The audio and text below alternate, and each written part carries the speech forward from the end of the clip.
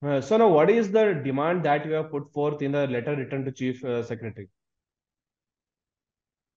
Sir, whatever the document are missing now, Hmm. here MUDA office, there is no document.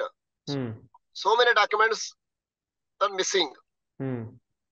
But unfortunately, when Mr. Siddaramaiah has released the document in Bangalore, Hmm.